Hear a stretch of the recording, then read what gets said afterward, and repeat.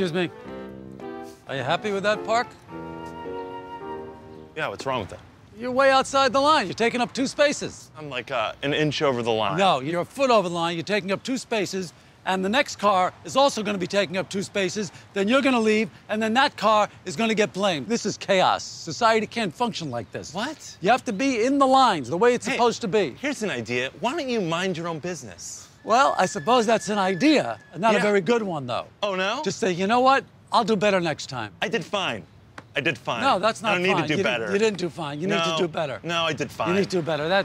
That's just shoddy. I really give a shit what you think of my parking job, okay, pal? It's not an open field. This is not a farm, okay? Just park your car. Park your car between the lines. It's not that hard. Look, Hey, just pull in between the lines. Why don't you stay between the lines of your own goddamn business, huh? Why don't you stay confined within the lines of not being an asshole?